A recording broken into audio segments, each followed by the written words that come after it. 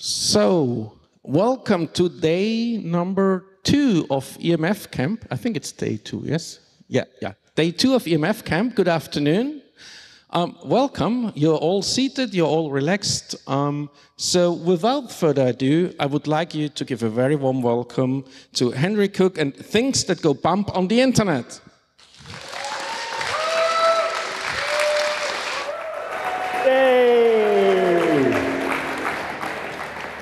Thank you, everybody.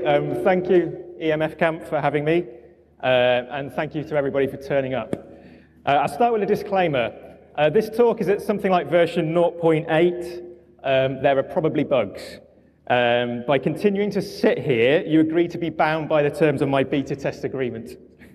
If you think I've missed a trick or a particularly good story, please come and find me later. I've sort of barely started scratching the surface of the subject, and it's really fun. It turns out that this is an ambitious topic to try and fit into half an hour. I'll be glossing over a few things, passing by a few others at speed. I'll assume that everyone is smart and has Google, so if I say something and just leave it, you can look it up later. I've also published a lot of notes online, and I'll put up the links to that at the end. Okay, with all of that said, let's get started. 174 years ago. On May the 24th, 1844, Samuel Morse sent the first long-distance telegraph message across America from Washington, D.C. to Baltimore. Does anyone know what the content of that message was? Someone? A few people? You'll enjoy this then.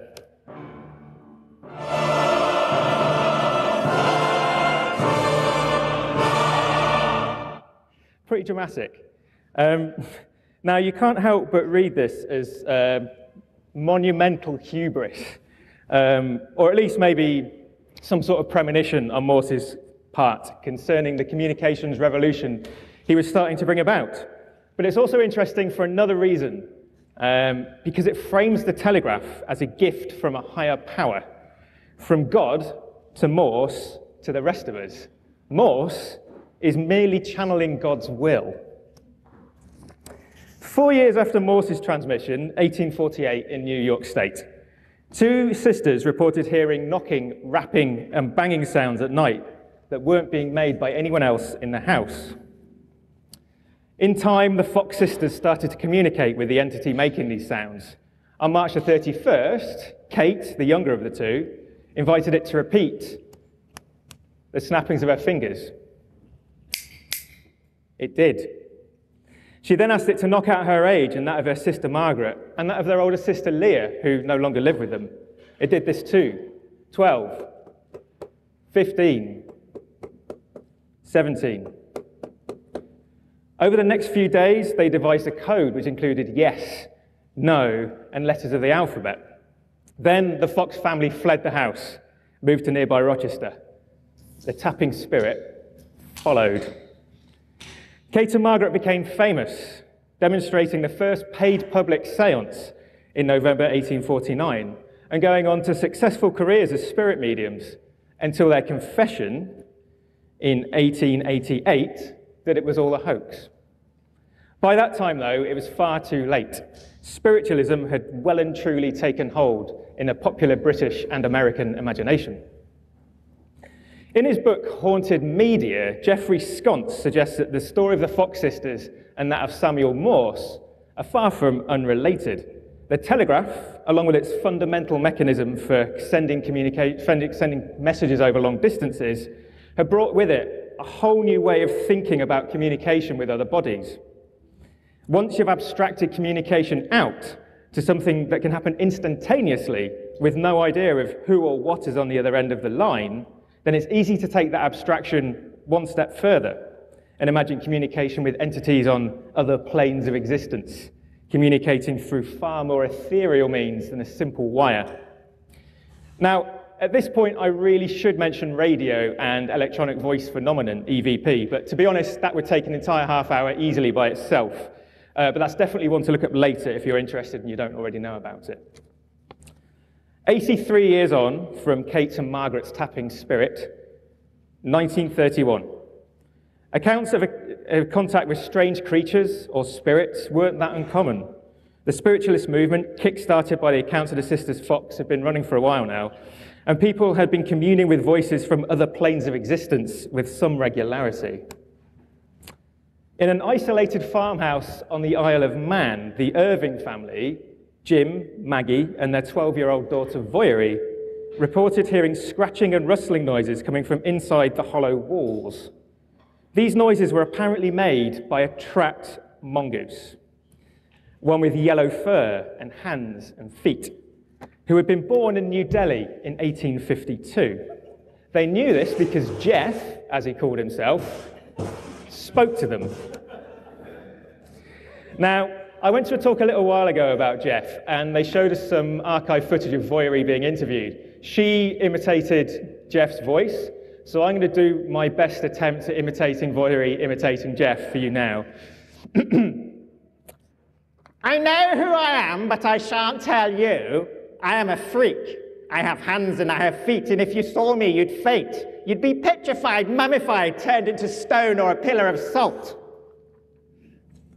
Of course, Jeff couldn't speak at first. He just squealed and thumped inside the walls of the house. However, in time, he started to make gurgling noises like a child, and with encouragement from the isolated Irvings, he picked up English, not least through Jim's daily reading to him from the newspaper. Jeff could also speak the odd phrase of Russian, Spanish, Welsh, Hebrew, Manx and Hindustani. He was a well-travelled mongoose. As he himself is reported to have said, I was brought to England from Egypt by a man named Holland. When I was in India, I lived with a tall man who wore a green turban on his head. Then I lived with a deformed man, a hunchback. As Jeff's confidence grew, he started to explore the island and brought gossip back from that he'd heard while catching rides under the buses. He gained a nest under the rafters in Voyery's room, which his family called Jeff's sanctum, and they left bacon and sausages for him there, which he swiped while they weren't looking. With his confidence grew his notoriety. Jeff's story spread around the island, and in 1932, it was picked up on by the Isle of Man Examiner and the Isle of Man Weekly Times. From there, it was picked up by the mainland press, and before long, the Irvings farmhouse was getting frequent visits from journalists and paranormal investigators. Jeff never appeared to any of them, though. Although he would rattle and scream while they were there, he saved particular ire for one Harry Price and his dictaphone. Is it that spook man, Harry Price? Why, I won't speak into it. I'll go and smash his windows. I'll drop a brick on him as he lies in bed. Of course, the most likely explanation is that Jeff was, as Sconce puts it, an imaginary companion created by Voyery, a creative girl's reaction to prolonged isolation and boredom. The story of Jeff adds another layer to the spiritualist legend, though. If we accept indeed that Jeff was a hoax, then it was one enabled and accelerated by the communication technologies of the day. Voyery's imagination was fed by the information that made it to the farmhouse at Cashan's Gap, through books, newspapers, and radio. This is what makes Jeff more interesting than the usual haunting, where the voices tend to bang on about the ethereal mysteries on the other side of the veil. I'll split the atom. I am the fifth dimension. I am the eighth wonder of the world. The story itself spread on the same networks that fed it. The tabloid press, knowing a good story when they saw one, gave extensive coverage to Jeff, and by 1935, he'd made it as far as the Hong Kong Telegraph. The story's so potent that it's continued to propagate down through time to the present day, jumping from newspapers to books to magazines and the internet, and even to a field in Gloucestershire in 2018. At the last EMF camp, I talked about number stations, mysterious shortwave radio stations that operated across Europe during the Cold War, mostly broadcasting strings of numbers. Most people think that these were coded communications channels broadcast by state intelligence agencies, although none have ever fessed up to running one directly. During that talk, I said that the thing that I found interesting about the number stations was the way that they acted as a kind of generator of folk tales. And I reckoned that you could draw a line back from the stories a number station spawned to campfire ghost stories. Today, I'm talking about my attempts to trace that line, how existing folklore makes its way into how we think about technology, and how our technologies themselves generate their own folklore. One of the earliest examples I could find of a technology spawning its own distinct folklore, as opposed to existing ideas about spirits manifesting in a new space, was Titivilus, the printer's devil, who crept into print shops and introduced errors into carefully laid out type while the printers were sleeping. There's also an idea in Japanese, that 4 is in the wrong, 0.8. There's also an idea in Japanese folklore of tsukumogami, spirits which tools acquire when they get old enough, about 100 years. These spirits are harmless enough, mostly playing whimsical pranks on their owners, unless you annoy them by throwing them away too soon or being wasteful. Galvani's experiments, twitching frogs' legs with electricity in the late 18th century, gives us Mary Shelley's Frankenstein, and a few steps later, gives us the killer AI myth in The Terminator, where an artificial child wreaks revenge on its creator. One of the first examples I could find in the 20th century are gremlins. They're these mischievous little imps, and they were said to infest aeroplanes, and they had an advanced knowledge of aeronautical engineering, which they used for devilry. It was common for pilots to blame mechanical problems with their aircraft on the gremlins. Some even claimed that the gremlins could communicate with them on a psychic level, causing their vision to fog or to see mountains which weren't there. Here's an apparent account by L.W., a B-17 Flying Fortress pilot during World War II.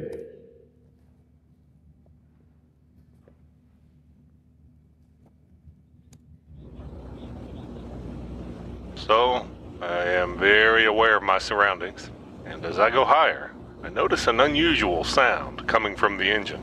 The instruments went nuts. I look at my right, and I see an entity staring at me. Then I look at the aircraft's nose, and there it is. Another one hanging in there. Dancing lizards. But I was perfectly fine. My senses were in good shape, but the weird things were still there looking at me. They kept going at it, pounding the plane with all their might. They appeared to be laughing, with their big mouths open, looking at me, hitting the plane with their long arms, trying to pull stuff.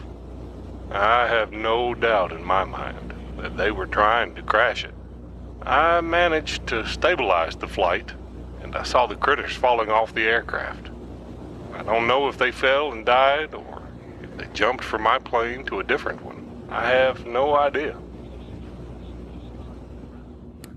So, again, let's assume that the gremlins aren't really real and the product of some other, more explicable phenomena. And let's put aside the observation that they're pretty good examples of the trickster archetype. I'm sure we all know what that is, or we can Google it later. Today we're interested in what could cause the myth of the gremlins to come about and what purpose it served.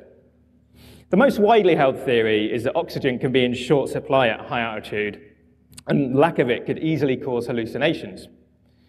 Other writers suggest that the gremlins served a morale-preserving function, allowing aircrew to blame faults on something other than the maintenance crews, their comrades. I think there might be something else going on here too. A military plane is a fiendishly complex piece of engineering, with an awful lot of things that can fail in a lot of unpredictably interrelated ways. In other words, hard to understand. So once you hit a certain level of complexity, why not gremlins? It seems as plausible as anything else. It's like the dark side of that famous quote about sufficiently advanced technology that I won't waste anyone's time about by repeating here.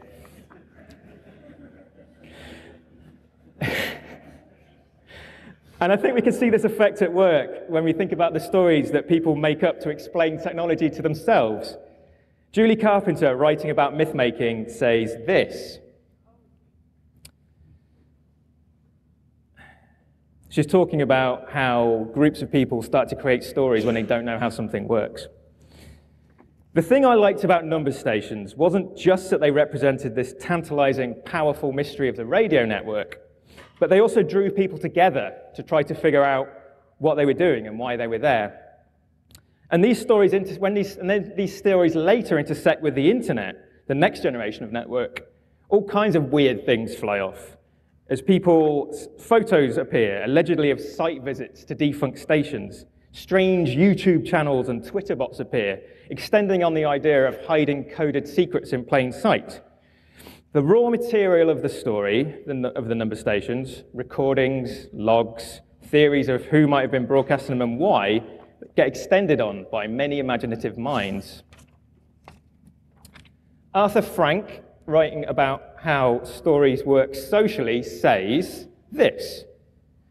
He's talking about how storytellers and people who listen to stories are all working from a kind of shared culture, and storytelling is a sort of process of building that they all do between themselves. He also has this to say. This kind of process of creating a shared story is fundamentally social because you're sharing these fragments between yourselves. It's these social aspects of storytelling that I think gives us the modern meme culture, the shared narrative sources and social functions of a story multiplied hugely by network effects. A story like Slenderman, for example, who first pops up on the Something Awful forums in a Photoshop competition to make super creepy images. His images show a faceless, gangly creature lurking in the woods behind some oblivious kids. However, the story swiftly takes on its own momentum as it comes into contact with many more creative minds, all adding their part to the legend, playing with fragments of folklore to create an ongoing, shared viral narrative, popping up all over the internet in more creepy images and stories, implicating the slender man in atrocities large and small. And at the same time as being a thoroughly networked fable, Slenderman simultaneously has its roots in our deep folklore. Shira Chess notes that he owes many of his characteristics and some of his behaviors to fiction and folklore characters that preceded him. She makes a connection between Slenderman, the collective mythos of Slenderman, and that of Middle European fairy lore, pointing out that, with an AE, pointing out that many of Slenderman's characteristics and behaviors, luring humans into traps, distorted or indeterminate body features, child abduction, and a general air of unheimlich, all have precursors in traditional folk tales. Slenderman turned out to be such a powerful story that it even infected old media. While writing this talk, actually while writing it, I spotted these movie posters appearing along my commute, which freaked me out quite a lot. And I'm sure it's a coincidence. So we've seen the way that we think and tell stories about our technologies actually has close ties to the ways that humans have always told stories about the world and interpreted phenomena. I want to spend the rest of this talk examining one particular strand of folk archetype, the oracular machine. And I'm going to start with the story of Roger Bacon, a 13th century friar and philosopher, and his alchemic bronze head. According to the records, Friar Bacon wasn't the first to cast a head from bronze in order to create an oracle. Apparently, Pope Sylvester II made one in the 9th century, or stole it with the aid of some demons, but that's another story. Several were said to have been built by Renaissance makers in the 12th and 13th centuries, although written accounts don't appear until the 16th century. Make of that what you will. These heads were apparently able, after sufficient engineering and/or alchemic effort, to answer any question put to them or make predictions about the future. But some, familiarly, could only answer yes or no. It's the account of Friar Bacon which became the most famous, though, thanks to the 16th century playwright Robert Greene. In Greene's play, based apparently on a true story, Bacon and his assistant Miles spend a great deal of time and effort building a bronze head, that in the inward parts thereof there was all things like as in a natural man's head. Finally, they're ready to animate it, which required keeping a continuous watch and also the continual fume of the 6 hottest simples, which are plant extracts to you and me, your basic alchemic building blocks. After 3 weeks of this, Bacon falls asleep, exhausted. While he sleeps, the head finally boots up and says 3 things. Time is, time was, time is past. Miles, still awake, freaks out so hard that he knocks the head over and it shatters. Freaks out so hard that he knocks the head over and it shatters. Bacon sleeps through the whole thing. Years later, in 1837, Charles Babbage theorized that given enough information, an entity might distinctly foresee and absolutely predict for any, even the most remote period of time, the circumstances and future history of every particle. He was thinking about a process which could model the whole universe and thus predict the future. Alexa, what is the weather today? Right now in Seattle, it's 71 degrees. Where should we go today? Alexa, what is the weather in Bangkok, Thailand? In Bangkok, Thailand, it's 81 degrees. Sound familiar? The idea of a machine which can answer any question has been with us for at least as long as we've been making machines. The original Mechanical Turk is in here too, the robot which actually wasn't a robot. The idea that an engineer's ingenuity can tell the future is also interlaced with the Faustian myth of being granted great knowledge through esoteric means, but that knowledge usually comes at a price. I think this archetype is alive and well in the ideas framing the discourse around big data and machine learning, and it's not just me.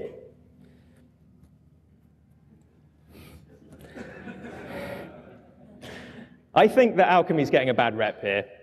It did, after all, lay the foundations for a lot of modern science, medicine and chemistry. It did, though, have its fair share of rituals that were enacted because the rituals themselves were thought to be powerful. And this is the analogy that Google's researchers are making. They claim that most people doing AI are following rituals that they've learned without really understanding the underlying science. Input data sets and training parameters are tweaked according to recipes people find on the internet, or learn and accumulate by trial and error. I suppose you could call that folk knowledge. There's another problem in AI. You can't open it up and see what's inside. Sure, we understand what's happening inside a neural network when set the conditions that allow it to create itself, and we know how to measure those outputs and tweak the whole system until we get the results that we want. We can't actually look inside the neural net as it's running, or at least it's infamously difficult to do a good visualization of that. We don't even know why neural nets are so effective, let alone what's going on in there. We're creating black boxes. But as long as we keep doing the rituals, the systems will behave. It never ceases to amaze me that as an industry, we're actively involved in a project of hiving off more and more important data processing and decisions to machine learning systems and neural networks. Self-driving cars, for sure, but also setting insurance premiums, making healthcare decisions, setting bail, predicting someone's chances of offending, running the stock market. And at the heart of all of these systems, faith. Faith in unknowable black boxes. This is a quote by William Stahl from his book God and the Chip, which is all about how people think about how religion and technology and how people think about both things intersect. It's a wonderful book. If you're interested, get it. He goes on to say that there are dangers in treating technology like magic. Scientists and engineers become priests and wizards whose pronouncements cannot be understood by the public and implicitly should not be challenged. So, I could end here on a pithy summary that wraps everything in a neat little bow, but that would seem like cheating. We like neat resolutions, happy endings, elegant reversals, thematic resonance. We like frameworks, and that leaves us susceptible to a kind of narrative exploit. If a story seems to fit a pattern that we know, we'll accept it more easily because we know that story on a fundamental level. Superstar CEOs are a neat fit for the hero's journey. A new shiny thing is a gift from the gods, powerful and capricious. All-knowing AI systems become minor deities capable of doling out judgment on us imperfect mortals. Deployment of these archetypes dulls our creative faculties, makes us more prone to magical thinking, absolves of us responsibility as we get swept up in the narrative. And just as we like our stories to follow orders and structure, We like to think that our technologies are the product of science, rigorous, rational thought. But they're also the products of people. People like you and me sitting down at a keyboard or a drafting table or a drawing board and bashing out their opuses.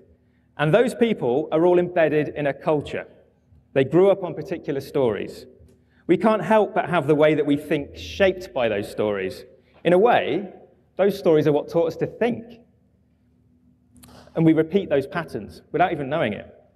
So I'm not going to end this neatly, but if I am going to leave you with one thought, it's this. Keep alert. Reserve special skepticism for those stories which seem too neat, too powerful, too universally true, because they might just be the regurgitation of our shared folklore to the bamboozlement of all involved. Thank you. That's me, that's some links.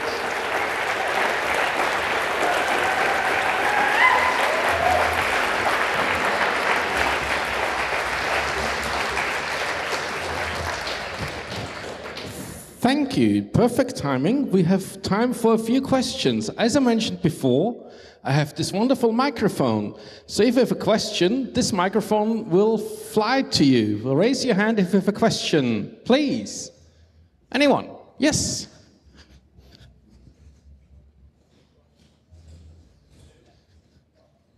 Oh. Have you ever tried inventing your own folk story? Have I ever tried inventing my... Have you ever tried inventing your own story? Well, strange you asked that. On the badges, you should be able to download an app called 23 Million Stories, which generates 23 million short stories. Not all at once. But yeah, I have done quite a lot of work before this talk. I work in I've done a lot of work on generative language, Twitter bots, that kind of thing, generative short stories. I haven't tried to make my own universally true bit of folklore yet, but give me time. Any further questions? Yes, over there. Could you pass the microphone over to the gentleman over there? Just throw it in the general direction, and the people will hopefully pass it on. Oh. Yes, you got the concept. Thank you. Hey there. Oh. Give it a second. Try again. Hi. Hi. Do you have any predictions about what kind of folklore we may see in the future, given current technology? That's a good question. I think, so there's a big thing in systems design where we're taught that making things seem seamless, things seem natural in the UX and the UI and the flow and everything. We're taught that that's a good thing, right? We should try and hide complexity from people, right? We should try and make things appear magical. And I think as systems get more complex and we hide more stuff, then the amount of stuff that people have to make up to try and understand what's going on gets bigger, right? So I think there's that. There's also there's kind of, I wouldn't want to hazard a guess at what specifically might happen, but I suspect that we will see the popular imagination of how things work from how they actually work. I think that delta's only going to get bigger as systems get more complex and we hide more of their details. So, don't do that. Any further questions? If so, please raise your hand so we can... all the way to the back. Could you pass the microphone all the way to the... Whoops. Thank you. Do you see value in leaning into the folklore? Oh, yeah, absolutely. Okay. I mean, to contradict exactly what I just said. So my work, I work for the BBC in research and development, and I've spent the last couple of years looking at voice interactive devices, so stuff like Alexa and Google Home and whatnot. And the thing about those devices is that they're really dumb, right? They're sold on this promise of being this all-knowing AI, but actually when you get into developing stuff for it, it's not really AI. You end up making decision trees and big branching if-then-else statements. But they are sold on the promise of being an all-knowing AI. And if you're good with your writing, you can totally play on that and pretend that your system knows more than it does. And we've made a few games that do that. We've made a few games where we write AI characters that appear to be smarter than they are, and this weird sort of magician stage trick kicks in, where if you're sort of manipulating enough with the way that you use language, you can totally imply that your system's doing more than it does. I also think that as a sort of, there's a sort of, what's the word? I think it's also useful for sort of activism and presenting an alternative vision how things might be. I went to a thing called Haunted Machines at the Impact Festival last year. There's a guy there called Scott Smith, and he was talking about how if you're good enough about telling your sort of alternative visions of the future, if you get really good at telling that story, then that story becomes a weapon against the stories told by, for instance, governments you might not like or companies that you might not like about the future. And it becomes this kind of like really powerful totem if you tell that story really well, because people love stories. So it becomes a war of who can tell the best stories, which I'm pretty sure my mate Shardcore will be talking about a bit later. I'm done. So if you could pass the microphone back to the front, if you would be so kind. And all the others, please give a big hand of applause to Henry, who has to do this talk again in 2 years.